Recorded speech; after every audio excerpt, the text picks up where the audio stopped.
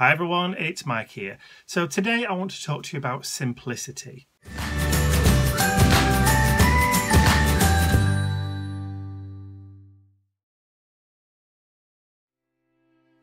Now, when I mean simplicity, I'm talking about creating art journal pages that are not necessarily quick, but are quite simple in their construction without having to do lots and lots of different layering.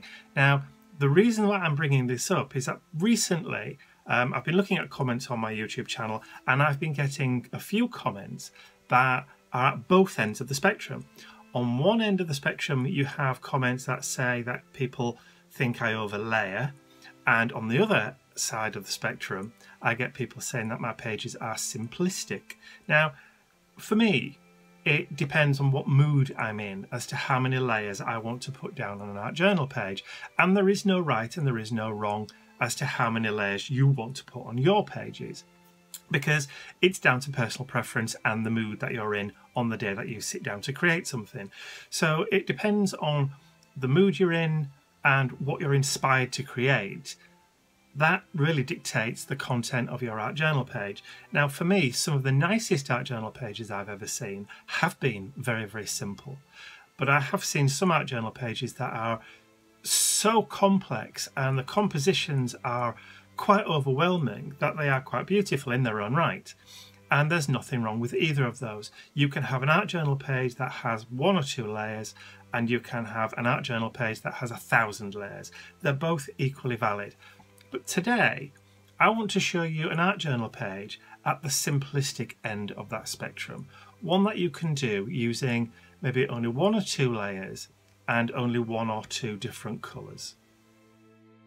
So I'm working on a piece of 200 or 400 GSM watercolour cardstock, and I have this beautiful bird napkin that was sent to me in Happy Mail by Alien Hero from Germany, and I've already removed the 2 extra backing plies, and just with a pair of scissors I'm going to just cut off just that one section that I'm going to use in my art journal page.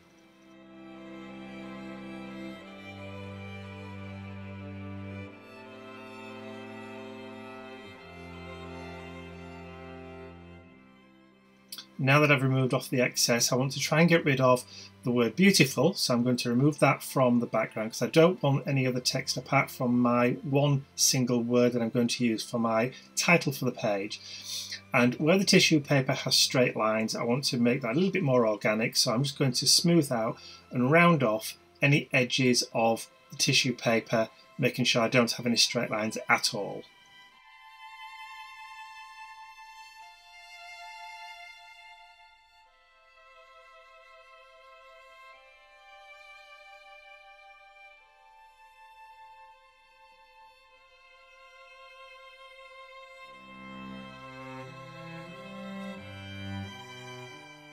And once I'm happy with the way it's cut out, I'm going to glue it down onto my watercolour cardstock using the matte medium from Mod Podge.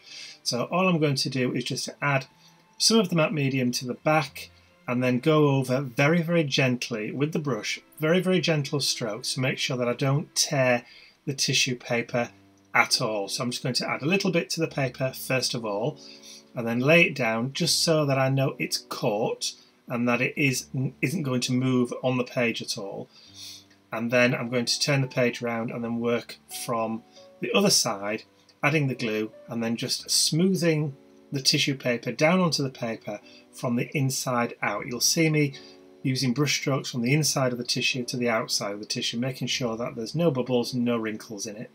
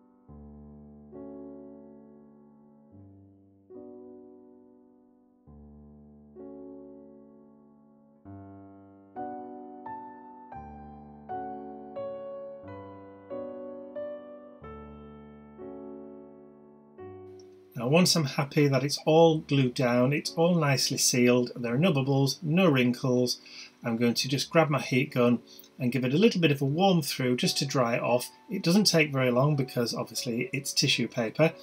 So I'm just going to give it a gentle dry and then I'm ready to add on my first layer or second layer.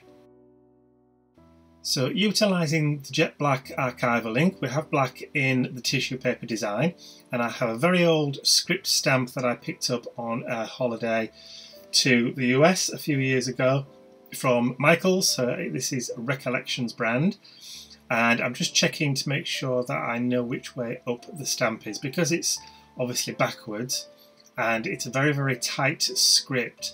I wasn't really sure exactly whether it was upside down or not, so I just did a little bit of a test on my craft mat before I decided which way was the right way up. So now I know which way is up, I'm just going to lightly add some of the jet black archival ink onto the stamp and then just add a few impressions around the page. I'm only going to do 2 or 3. I'm not going to do many at all. So I'm going to do one at the bottom, one at the top, and I'm going to do a couple just over onto the right hand side to bring that design into the main design that I've already put down with the bird. And that's it. Restraint. I'm showing as much restraint as I possibly can here. The trick with simplicity is not to get carried away and just try and hold off the urge and the temptation to add that stamp all over. Okay, so the next one, I'm going to use this Tim Holtz Flourish layering stencil, and I'm going to grab my Cobalt archival ink, and I'm going to add a little bit of that cobalt blue ink through the stencil, but this time I'm going to bring in the pattern. I'm going to try and get a curve on that flourish so it comes from the bottom of the page up and underneath where the bird is sitting. Now this will create a guiding line for the eye to bring your attention or to guide you into the page.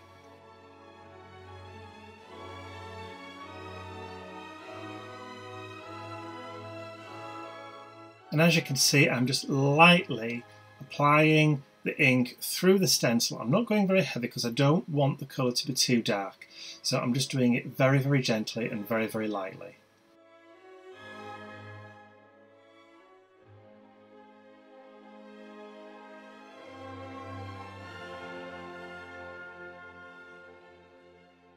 Now I'm going to turn the stencil around and I'm going to repeat the process. This time I'm going to bring it in from the top right hand corner and then bring it down towards the head of the bird. And again, that guides the eye from the top of the corner of the page into the focal point, following a curved kind of guiding line throughout the entire page. So it goes from the top right hand corner down into the bird, and then from the bird underneath the bird, and then back out again across to that bottom left hand corner. So almost an S shape if you follow the pattern including the bird. And then just to balance it, creating that kind of visual triangle, I'm just going to add a very small amount just on the far left hand side of the page also.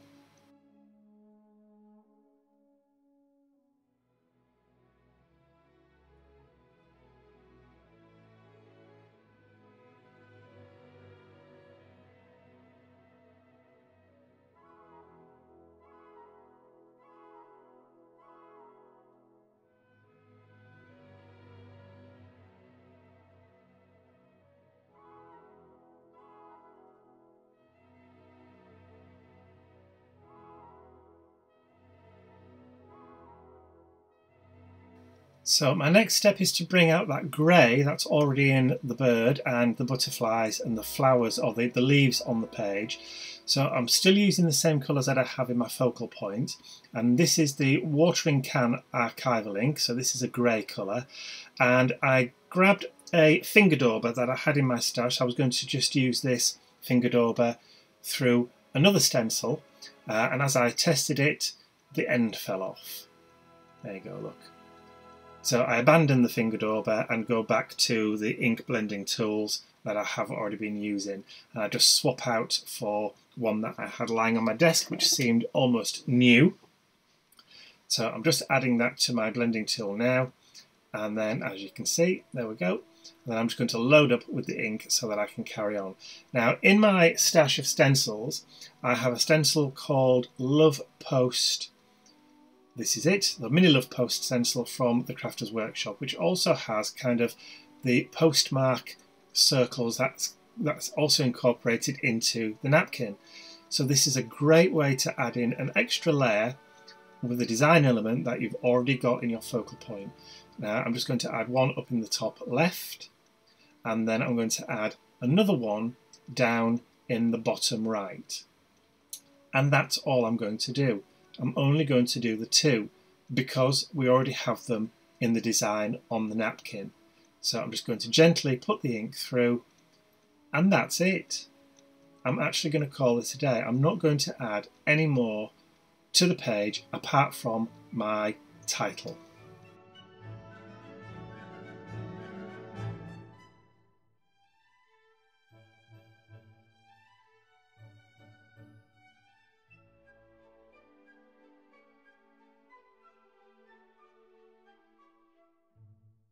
So to add my title, I'm going to use the One Text Alpha stamps from Tim Holtz and Stampers Anonymous. I've already placed the letters on my acrylic block to spell the word freedom. Because we're talking about freedom in simplicity, I just thought I'd use the word freedom. So I'm just arranging the letters to make sure that I've got them as tight and as close together as I can and that they're stuck on. Just going to press them down onto the block, and then using the same jet black archival ink that I've already used, I'm just going to load the stamps up with the ink, and then I'm just going to stamp the word freedom just above the text or the script block in the bottom left hand corner of the page.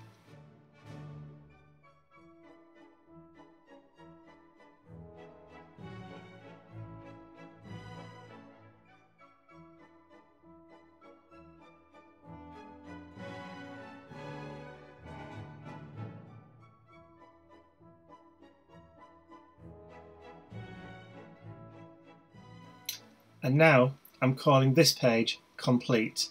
I'm allowing the white space of the paper to stay as it is. I'm not going to add any splatters. I'm not going to add any border. I'm just going to allow the simplicity of the page just to sit as it is. You don't need to go mad all the time. It worked for Mark Rothko, it worked for Mondrian, and it will work for you too.